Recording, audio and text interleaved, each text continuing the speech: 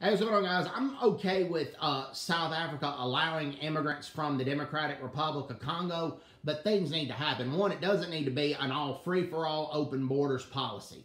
I'm okay with people from the Democratic Republic of Congo getting refugee status in South Africa due to a lot of things that are happening in the Democratic Republic of Congo, provided the COVID-19 in South Africa gets under control. But here's what needs to happen. Before any of this goes on, let me explain. Okay. First of all, immigrants from the Democratic Republic of Congo need to be detained and they need to be tested for Ebola 3 times. Okay, Ebola is no joke, and the latest crisis of Ebola in the Democratic Republic of Congo is over. But over the last 10 to 11 years, well, no, I take it back, 20 years, Ebola has disappeared and reappeared 7 different times. 7 different times Ebola has disappeared and reappeared, particularly in the eastern part of the Democratic Republic of Congo. So there needs to be 3 separate Ebola tests that all come back negative, number 1. Number two,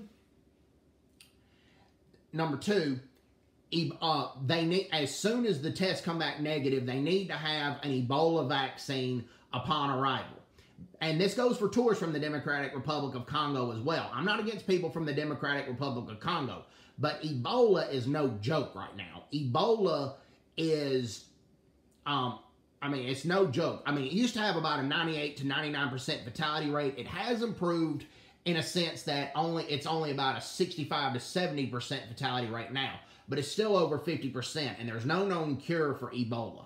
And even Ebola survivors still have moments where they feel bad, where they still twitch here and there. It's still not the same. So the Ebola situation does not need to appear in Southern Africa, and it needs to be under control. Now, a lot of native South Africans don't want immigrants from other African countries to come to South Africa. The EFF is an exception. They want open border policies for South Africa, which I think will be a disaster. But at the same time, immigrants from other African countries say that they take jobs that many South Africans don't want.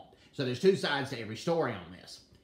Now, with that being said, there has been some exploitations and slave labor of people from other countries because they are willing to work for less.